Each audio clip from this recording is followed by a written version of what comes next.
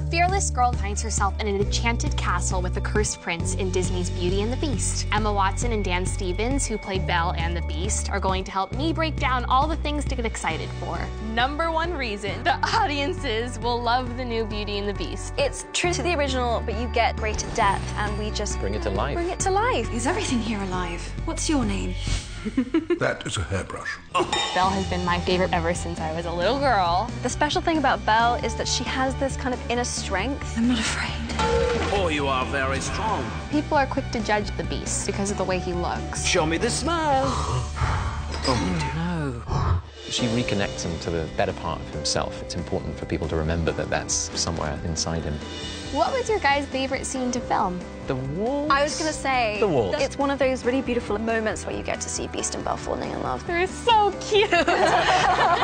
Disney's Beauty and the Beast hits theaters March 17th, rated PG.